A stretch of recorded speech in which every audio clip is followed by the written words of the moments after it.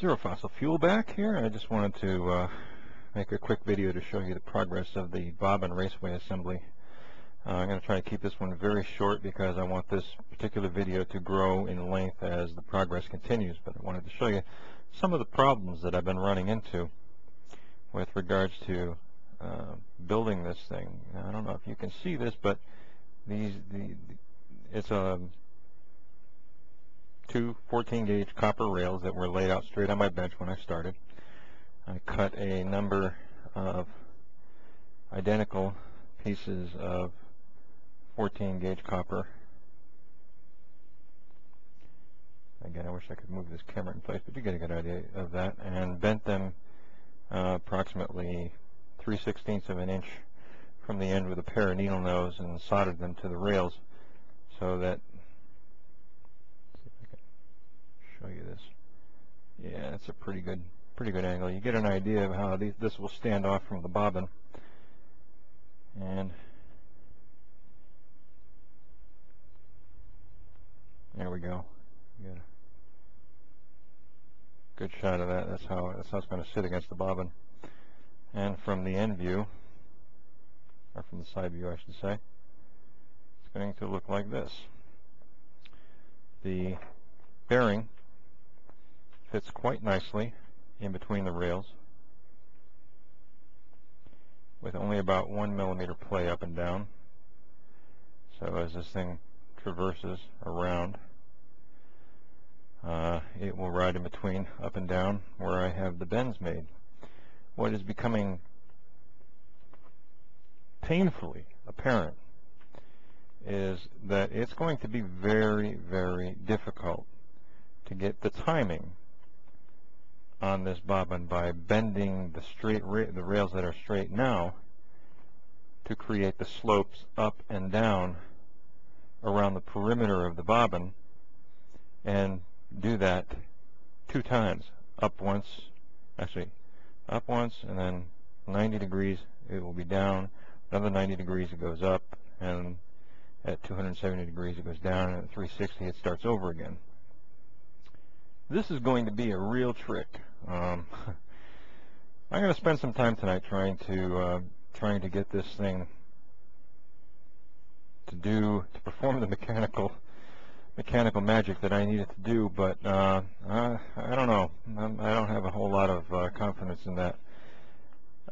A viewer suggested an idea, and I drew a quick sketch right here. I think is probably a more viable approach, and if my attempt at the raceway using the copper rails crashes and burns as I suspect it will, then I will probably pursue something more like this. We've got 2 electromagnets, top and bottom, with a magnet sitting at the end of at the back end of the lever for the stator mechanism. Top is north, bottom is south, just as an example, purely arbitrary.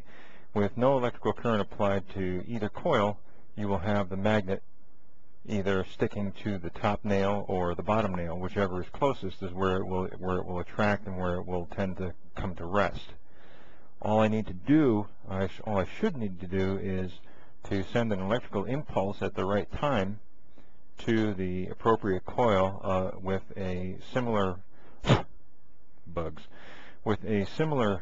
facing pole, to push the magnet away from the pole that it happens to be resting at and toward the other pole, where it will come to rest and hold itself in place until the next pulse on the opposite side sends it to the opposite side again. Probably just need a couple of Hall sensors, MOSFET transistors. I'm sure I've got something laying around.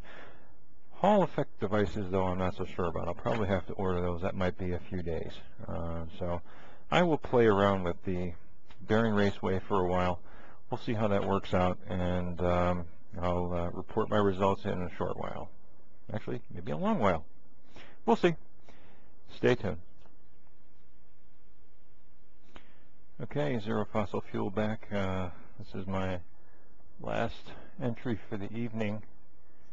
It is approximately 4 a.m. Greenwich Mean Time, and I want to show you, even I am pleasantly surprised with how well this came out. I'll try to get this in here to show you. There we go. You can see that I've successfully created and mounted the 14 gauge copper wire raceway that the bearing will travel up and down on. I have a displacement of about 4 or 5 millimeters. I may need to go a little bit more, which simply means that I need to unmount it from the bobbin assembly, which is again a friction fit to the bottom of the rotor, and it is secured to the bottom part of the bobbin assembly. Maybe I can show you real quickly here, with hot glue, of course.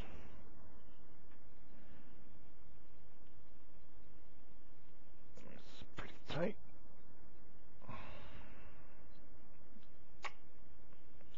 There we go.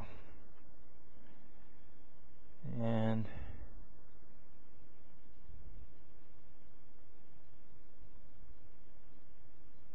I guess you can see how I have that glued down, and you get an idea of the overall height. Let me measure that. See what we have for height.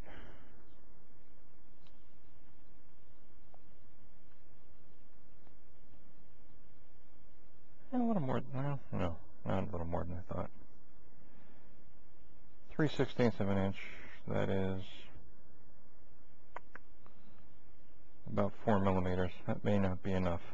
When I increase the angle or increase the length of the incline, what happens is the overall diameter of the ring, of the raceway, decreases,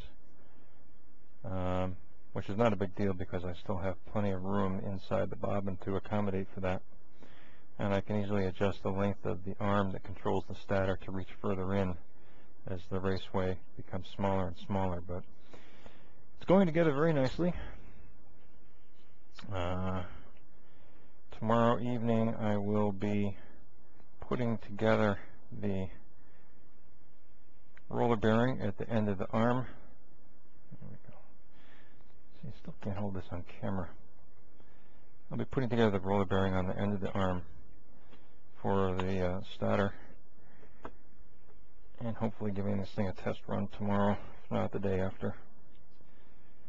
But you can see that it's pretty well centered. It doesn't wobble very much, and the small amount of wobble that it does have is easily taken up by the thickness of the bearing that will be rolling on inside of the track. So pretty excited. Hope things work out tomorrow, and hope we will be making history. Zero Fossil Fuel signing out for now. Stay tuned for more. Thank you.